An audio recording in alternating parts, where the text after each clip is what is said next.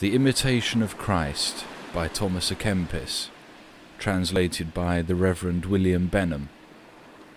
The third book, on inward consolation, chapters 1 to 10. Chapter 1, of the inward voice of Christ to the faithful soul. I will hearken what the Lord God shall say within me. Psalm 85, verse 8. Blessed is the soul which heareth the Lord speaking within it, and receiveth the word of consolation from his mouth. Blessed are the ears which receive the echoes of the soft whisper of God, and turn not aside to the whisperings of this world. Blessed truly are the ears which listen not to the voice that soundeth without, but to that which teaches truth inwardly. Blessed are the eyes which are closed to things without, but are fixed upon things within. Blessed are they who search inward things, and study to prepare themselves more and more by daily exercises for the receiving of heavenly mysteries. Blessed are they who long to have leisure for God, and free themselves from every hindrance of the world. Think on these things, O my soul, and shut the doors of thy carnal desires, so mayest thou hear what the Lord God will say within thee. These things saith my beloved, I am thy salvation, I am thy peace and thy life. Keep thee unto me, and thou shalt find peace.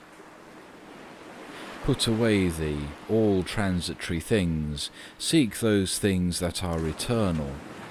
For what are all temporal things but deceits? And what shall all created things help thee, if thou be forsaken by the Creator?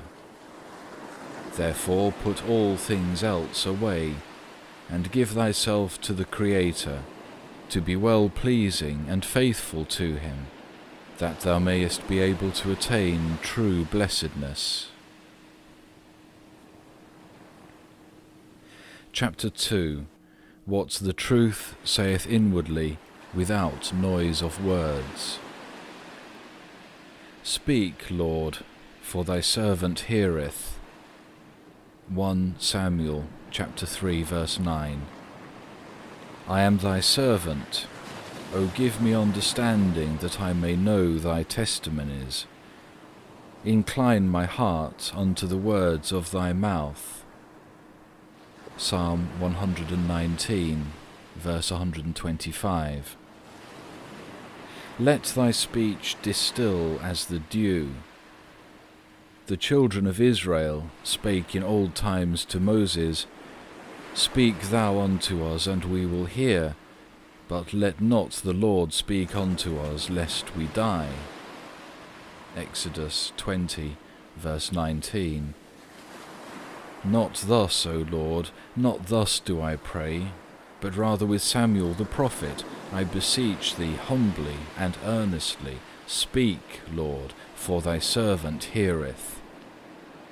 Let not Moses speak to me, nor any prophet, but rather speak thou, O Lord, who didst inspire and illuminate all the prophets.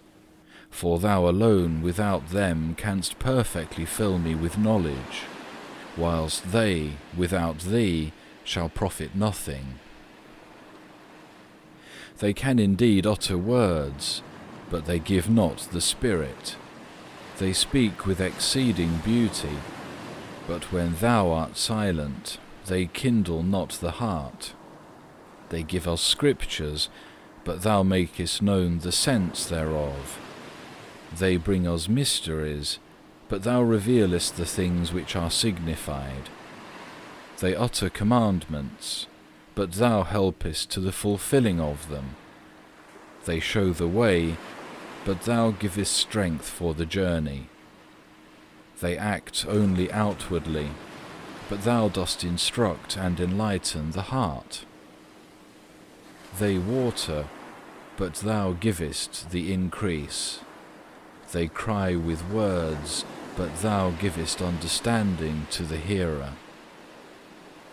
Therefore let not Moses speak to me, but thou, O Lord my God, eternal truth, lest I die and bring forth no fruit, being outwardly admonished, but not enkindled within, lest the word heard but not followed, known but not loved, believed but not obeyed, rise up against me in the judgment. Speak, Lord, for thy servant heareth. Thou hast the words of eternal life. John 6, verse 68. Speak unto me for some consolation unto my soul, for the amendment of my whole life, and for the praise and glory and eternal honour of thy name. Chapter 3. How all the words of God are to be heard with humility, and how many consider them not. My son, hear my words, for my words are most sweet, surpassing all the knowledge of the philosophers and wise men of this world. My words are spirit, and they are life. John 6, verse 63. And are not to be weighed by man's understanding. They are not to be drawn forth for vain appreciation, but to be heard in silence, and to be received with all humility and with deep love. And I said, Blessed is the man whom thou teachest, O Lord, and instructest him in thy law, that thou mayest give him rest in time of adversity. Psalm 94, verse 13. And that he be not desolate in the earth. I, saith the Lord, taught the prophets from the beginning, and even now cease I not to speak unto all. But many are deaf, and hardened against my voice. Many love to listen to the world rather than to God. They follow after the desires of the flesh more readily than after the good pleasure of God. The world promiseth things that are temporal and small, and it is served with great eagerness. I promise things that are great and eternal, and the hearts of mortals are slow to stir. Who serveth and obeyeth me in all things, with such carefulness as he serveth the world and its rulers? Be thou ashamed, O Sidon, saith the sea. Isaiah 23, verse 4. And if thou reason seekest, hear thou me. For a little reward men make a long journey, for eternal life many will scarce lift a foot once from the ground. Mean reward is sought after. For a single piece of money sometimes there is shameful striving. For a thing which is vain, and for a trifling promise, men shrink not from toiling day and night. But, O shame, for an unchangeable good, for an inestimable reward, for the highest honour, and for a glory that fadeth not away, it is irksome to them to toil even a little. Be thou ashamed, therefore, slothful and discontented servant, for they are found readier unto perdition than thou unto life. They rejoice more heartily in vanity than thou in the truth. Sometimes indeed they are disappointed of their hope, but my promise faileth no man, nor sendeth away empty him who trusteth in me. What I have promised I will give, what I have said I will fulfill, if only a man remain faithful in my love unto the end. Therefore am I the rewarder of all good men, and a strong approver of all who are godly. Write my words in thy heart, and consider them diligently, for they shall be very needful to thee in time of temptation, What thou understandest not when thou readest, thou shalt know in the time of thy visitation. I am wont to visit mine elect in twofold manner, even by temptation and by comfort, and I teach them 2 lessons day by day, the one in chiding their faults, the other in exhorting them to grow in grace. He who hath my words and rejecteth them, hath one who shall judge him at the last day. A prayer for the spirit of devotion. O Lord my God, thou art all my good, and who am I that I should dare to speak unto thee? I am the very poorest of thy servants, an abject worm, much poorer and more despicable than I know or dare to say. Nevertheless remember, O Lord, that I am nothing, I have nothing, and can do nothing. Thou only art good, just, and holy. Thou canst do all things, art over all things, fillest all things, leaving empty only the sinner. Call to mind thy tender mercies, and fill my heart with thy grace, thou who wilt not that thy work should return to thee void. How can I bear this miserable life, unless thy mercy and grace strengthen me? Turn not away thy face from me, delay not thy visitation. Withdraw not thou thy comfort from me, lest my soul gasp after thee as a thirsty land. Lord, teach me to do thy will, teach me to walk humbly and uprightly before thee, for thou art my wisdom, who knowest me in truth, and knewest me before the world was made, and before I was born into the world. Chapter 4. How we must walk in truth and humility before God. My son, walk before me in truth, and in the simplicity of thy heart seek me continually. He who walketh before me in the truth shall be safe from evil assaults, and the truth shall deliver him from the wiles and slanders of the wicked. If the truth shall make thee free, thou shalt be free indeed, and shalt not care for the vain words of men. Lord, it is true as thou sayest. Let it, I pray thee, be so with me. Let thy truth teach me, let it keep me, and preserve me safe unto the end. Let it free me from all evil and inordinate affection, and I will walk before thee in great freedom of heart. I will teach thee, saith the truth, the things which are right and pleasing before me. Think upon thy sins with great displeasure and sorrow, and never think thyself anything because of thy good works. Verily thou art a sinner, liable to many passions, yea, tied and bound with them. Of thyself thou always tendest unto nothing. Thou wilt quickly fall, quickly be conquered, quickly disturbed, quickly undone. Thou hast naught whereof to glory, but many reasons why thou shouldest reckon thyself vile, for thou art far weaker than thou art able to comprehend. Let therefore nothing which thou doest seem to thee great. Let nothing be grand, nothing of value or beauty, nothing worthy of honour, nothing lofty, nothing praiseworthy or desirable, save what is eternal. Let the eternal truth please thee above all things. Let thine own great vileness displease thee continually.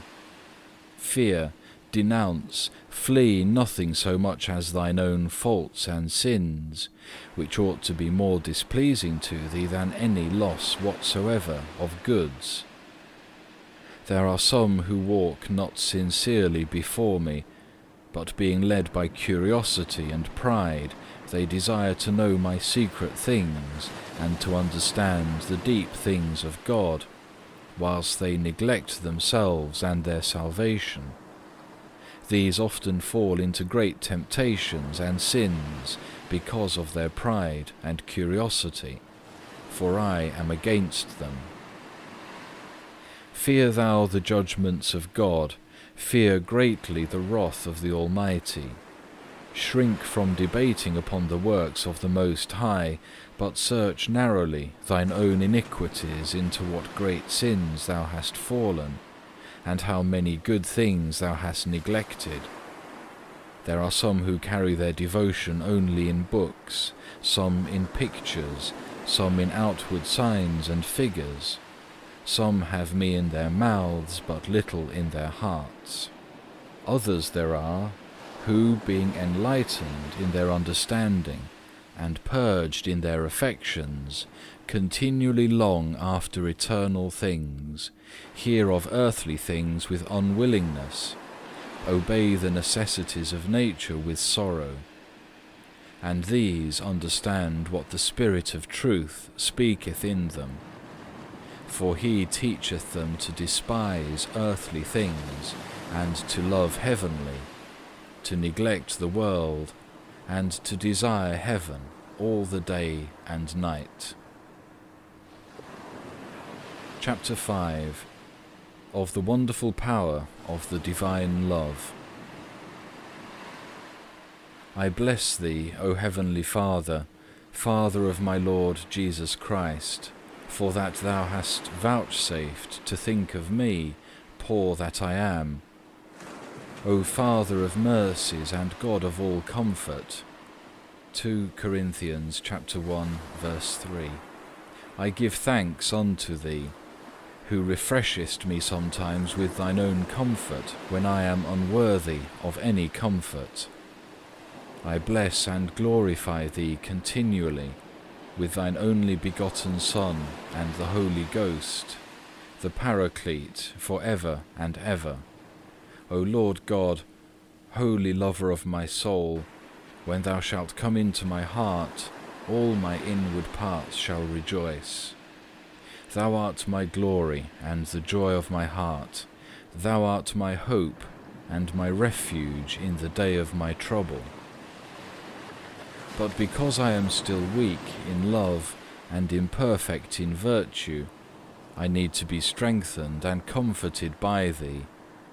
Therefore visit thou me often, and instruct me with thy holy ways of discipline. Deliver me from evil passions, and cleanse my heart from all inordinate affections, that, being healed and altogether cleansed within, I may be made ready to love, strong to suffer, steadfast to endure. Love is a great thing, a good above all others, which alone maketh every heavy burden light, and equalizeth every inequality. For it beareth the burden, and maketh it no burden. It maketh every bitter thing to be sweet and of good taste. The surpassing love of Jesus impelleth to great works, and exciteth to the continual desiring of greater perfection. Love willeth to be raised up, and not to be held down by any mean thing. Love willeth to be free and aloof from all worldly affection, lest its inward power of vision be hindered, lest it be entangled by any worldly prosperity, or overcome by adversity. Nothing is sweeter than love, nothing stronger, nothing loftier, nothing broader, nothing pleasanter, nothing fuller or better in heaven nor on earth. For love was born of God, and cannot rest save in God above all created things. He who loveth flieth, runneth and is glad. He is free and not hindered. He giveth all things for all things, and hath all things in all things, because he resteth in one who is high above all, from whom every good floweth and proceedeth. He looketh not for gifts, but turneth himself to the giver above all good things. Love oftentimes knoweth no measure, but breaketh out above all measure. Love feeleth no burden, reckoneth no labours, striveth after more than it is able to do, pleadeth not impossibility, because it judged all things which are lawful for it to be possible. It is strong therefore for all things, and it fulfilleth many things, and is successful, where he who loveth not faileth and lieth down. Love is watchful, and whilst sleeping still keepeth watch. Though fatigued it is not weary, though pressed it is not forced, though alarmed it is not terrified, but like the living flame and the burning torch, it breaketh forth on high, and securely triumpheth. If a man loveth, he knoweth what this voice crieth. For the ardent affection of the soul is a great clamour in the ears of God, and it saith, My God, my beloved, thou art all mine, and I am all thine. Enlarge thou me in love, that I may learn to taste with the innermost mouth of my heart how sweet it is to love, to be dissolved, and to swim in love. Let me be holden by love, mounting above myself through exceeding fervour and admiration. Let me sing the song of love.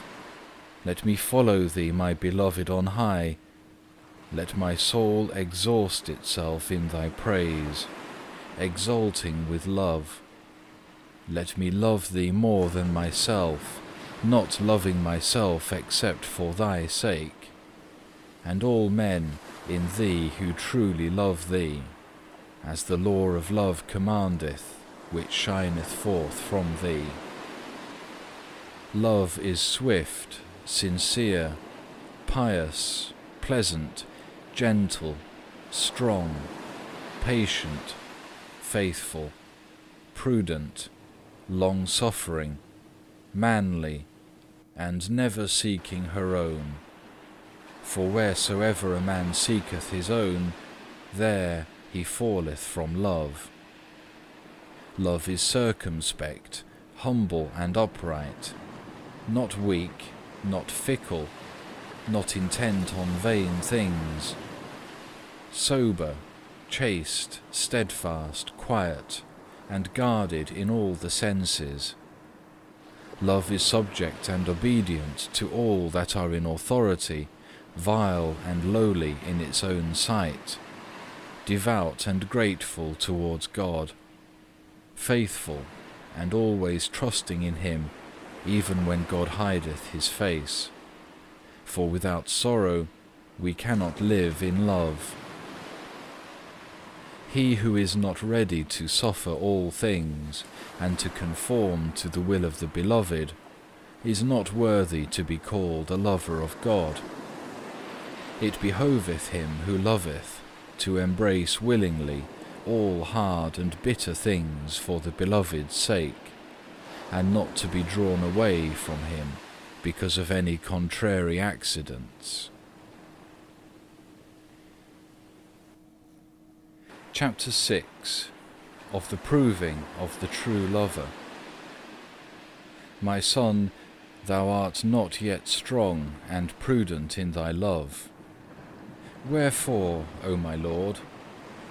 Because for a little opposition thou fallest away from thy undertakings, and too eagerly seekest after consolation.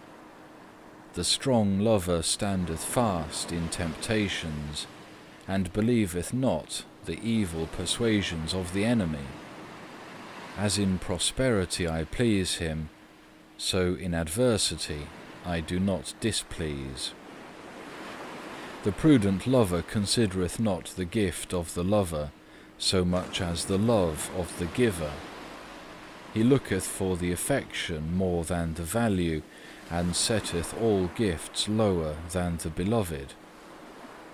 The noble lover resteth not in the gift, but in me above every gift.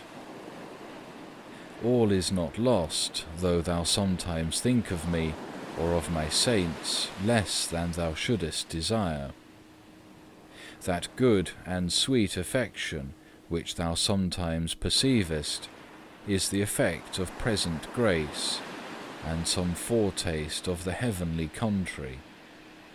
But hereon thou must not too much depend, for it goeth and cometh, but to strive against the evil motions of the mind which come to us, and to resist the suggestions of the devil, is a token of virtue and great merit. Therefore let not strange fancies disturb thee, whencesoever they arise. Bravely observe thy purpose and thy upright intentions towards God. It is not an illusion when thou art sometimes suddenly carried away into rapture, and then suddenly art brought back to the wonted vanities of thy heart, for thou dost rather unwillingly undergo them than cause them. And so long as they displease thee, and thou strivest against them, it is a merit and no loss.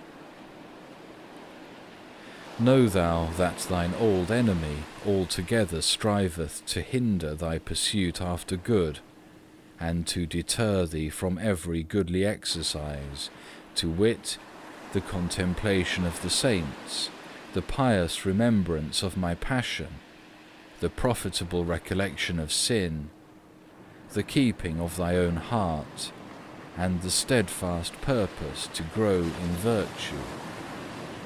He suggesteth to thee many evil thoughts, that he may work in thee weariness and terror, and so draw thee away from prayer and holy reading.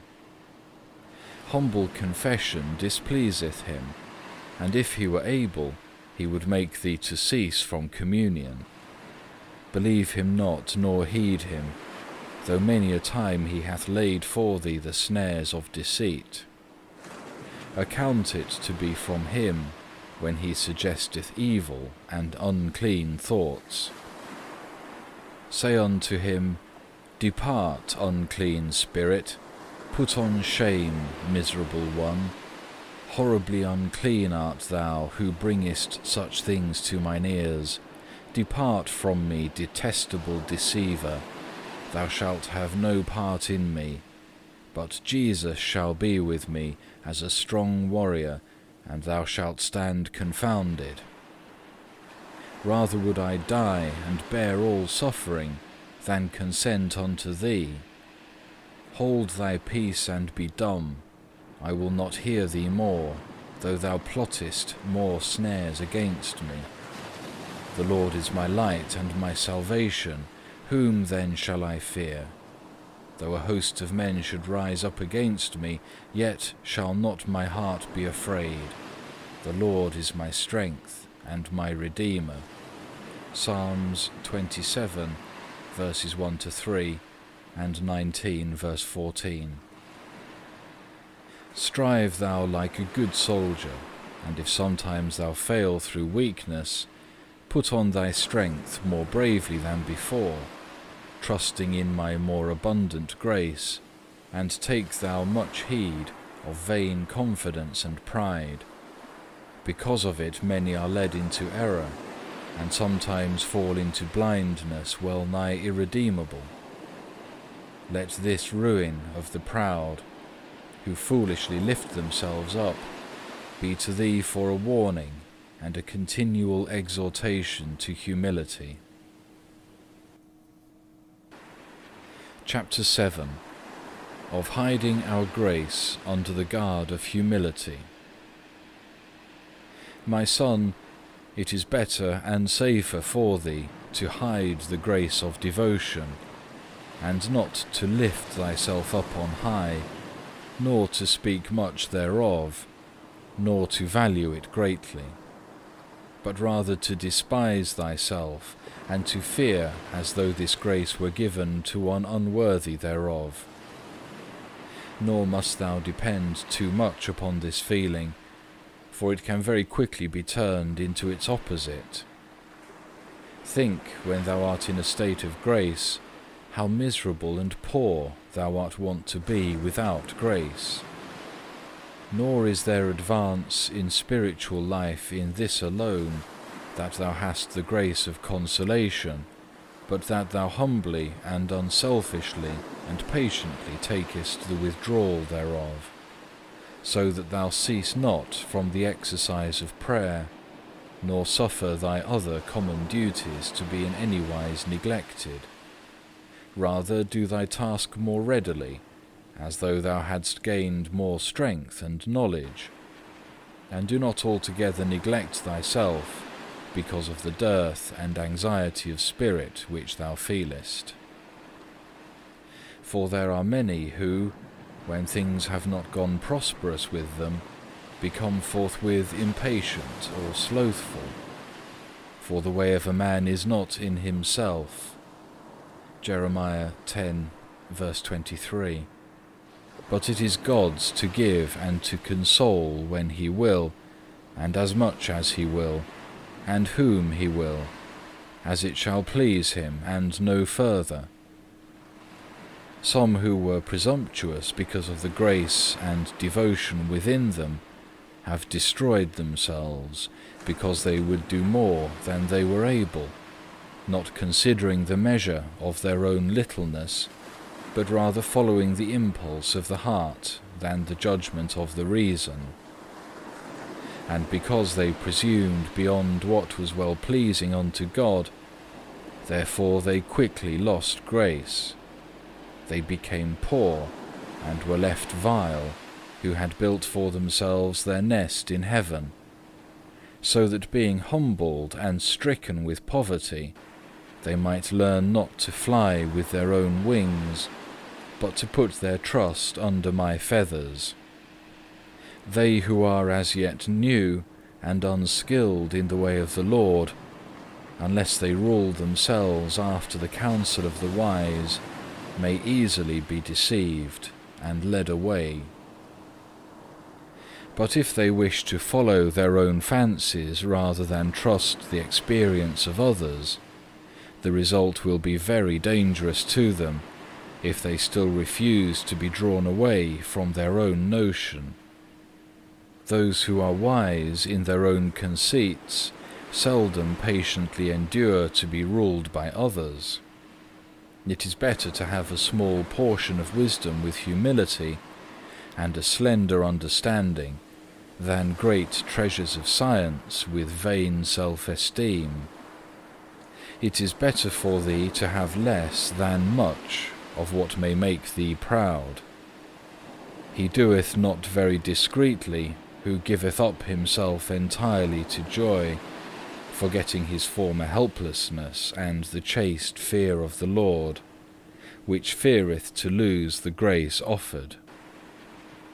Nor is he very wise, after a manly sort, who in time of adversity, or any trouble whatsoever, beareth himself too despairingly, and feeleth concerning me less trustfully than he ought. He who in time of peace willeth to be over-secure, shall be often found in time of war over-dispirited and full of fears. If thou knowest always how to continue humble and moderate in thyself, and to guide and rule thine own spirit well, thou wouldest not so quickly fall into danger and mischief. It is good counsel that when fervour of spirit is kindled, thou shouldest meditate how it will be with thee when the light is taken away, which when it doth happen, remember that still the light may return again, which I have taken away for a time for a warning to thee, and also for mine own glory. Such a trial is often more useful than if thou hadst always things prosperous, according to thine own will. For merits are not to be reckoned by this, that a man hath many visions or consolations, or that he is skilled in the Scriptures, or that he is placed in a high situation, but that he is grounded upon true humility, and filled with divine charity, that he always purely and uprightly seeketh the honour of God, that he setteth not by himself, but unfeignedly despiseth himself, and even rejoiceth to be despised and humbled by others more than to be honoured. Chapter 8. Of a low estimation of self in the sight of God. I will speak unto my Lord, who am but dust and ashes. If I count myself more, behold, thou standest against me, and my iniquities bear true testimony, and I cannot gainsay it. But if I abase myself and bring myself to naught, and shrink from all self-esteem, and grind myself to dust, which I am, thy grace will be favourable unto me, and thy light will be near unto my heart. And all self-esteem, how little soever it be, shall be swallowed up in the depths of my nothingness, and shall perish for ever. There thou showest to me thyself what I am, what I was, and whither I have come. So foolish was I and ignorant. Psalm 73, verse 22. If I am left to myself, behold, I am nothing, I am all weakness. But if suddenly thou look upon me, immediately I am made strong, and filled with new joy. And it is great marvel that I am so suddenly lifted up, and so graciously embraced by thee, since I am always being carried to the deep by my own weight. This is the doing of thy love, which freely goeth before me, and succoureth me in so many necessities, which guardeth me also in great dangers, and snatcheth me, as I may truly say, from innumerable evils. For verily, by loving myself amiss, I lost myself, and by seeking and sincerely loving thee alone, I found both myself and thee, and through love I have brought myself to yet deeper nothingness, because thou, O most sweet Lord, dealest with me beyond all merit, and above all which I dare ask or think. Blessed be thou, O my God, because though I be unworthy of all thy benefits, thou bountiful and infinite goodness never ceaseth to do good, even to ingrates and to those who are turned far from thee. Turn thou us unto thyself, that we may be grateful, humble, and godly, for thou art our salvation, our courage, and our strength. Chapter 9. That all things are to be referred to God as the final end. My son, I must be thy supreme and final end, if thou desirest to be truly happy. Out of such purpose thy affection shall be purified, which too often is sinfully bent upon itself and upon created things. For if thou seekest thyself in any matter, straightway thou wilt fail within thyself and grow barren. Therefore refer everything to me first of all, for it is I who gave thee all. So look upon each blessing as flowing from the supreme good, and thus all things are to be attributed to me as their source.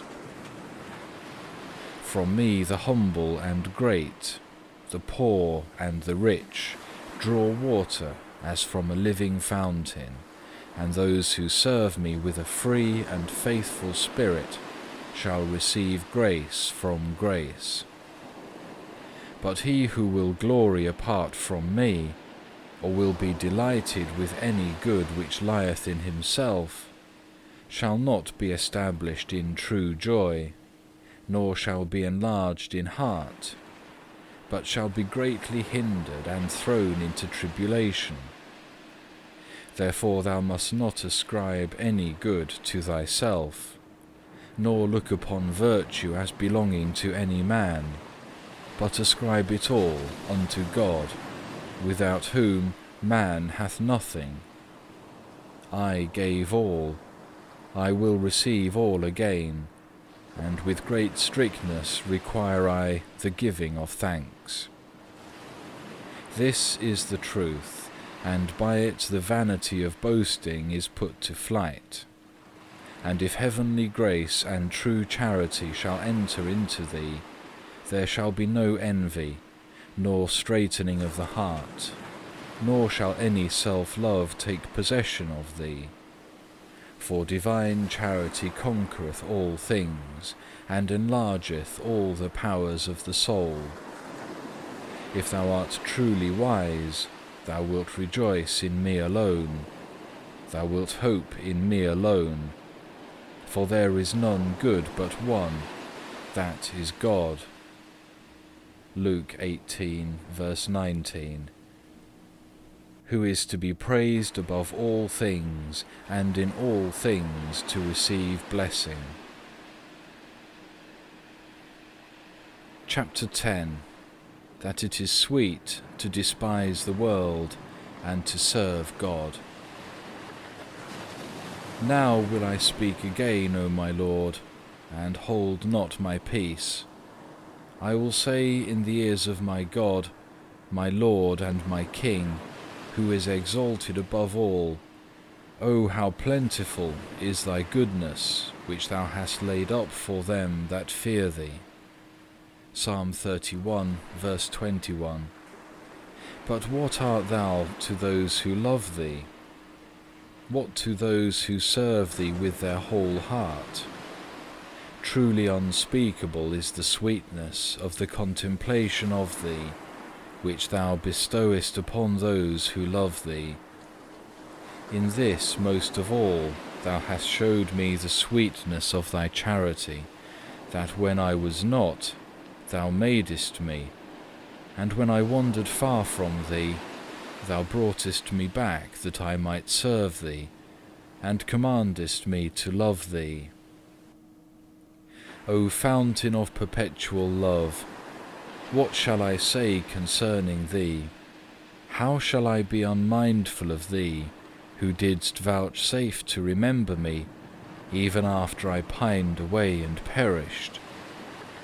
Thou hast had mercy beyond all hope upon thy servant, and hast showed thy grace and friendship beyond all deserving.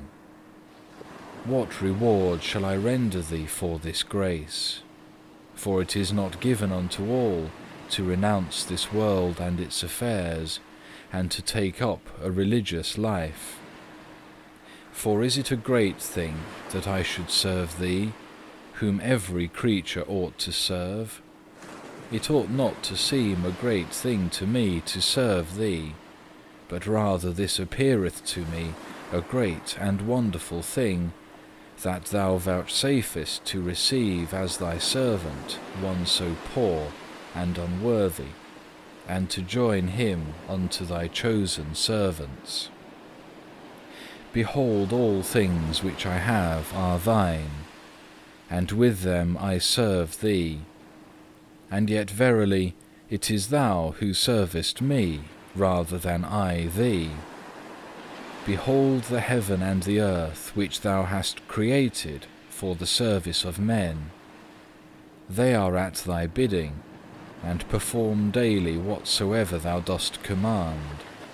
Yea, and this is little, for thou hast even ordained the angels for the service of man. But it surpasseth even all these things, that thou thyself didst vouchsafe to minister unto man, and didst promise that thou wouldst give thyself unto him.